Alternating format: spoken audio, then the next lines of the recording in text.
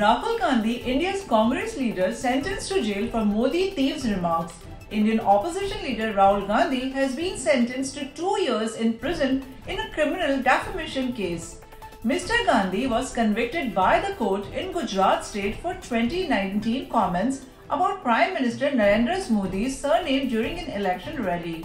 He will not go to jail immediately. He was granted bail for 30 days and will file an appeal against the conviction. The Congress Party MP was present in court for sentencing, which comes a year before general elections are due.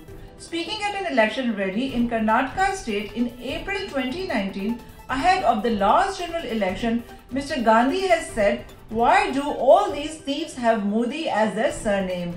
Nirav Modi, Lalit Modi, Narendra Modi." Nirav Modi is a fugitive Indian diamond tycoon, while Lalit Modi is a former chief of the Indian Premier League who has been banned for life by the country's cricket board. Mr. Gandhi argued that he had made the comment to highlight corruption and it was not directed against any community. The case against him was filed on the basis of complaint from Burnesh Modi, a lawmaker from India's governing Bharatiya Janata Party, who said that Mr. Gandhi's comments had defamed the entire Modi community.